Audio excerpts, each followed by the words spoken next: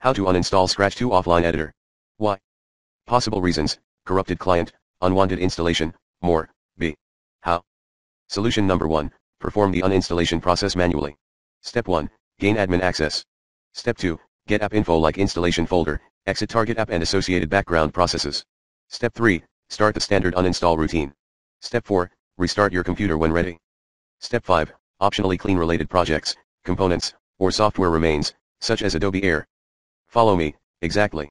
See solution number 2, try the recommended Uninstall Tool Pro in the description area, if this removal guide fails to work. Tip, please PM me if you need further assistance.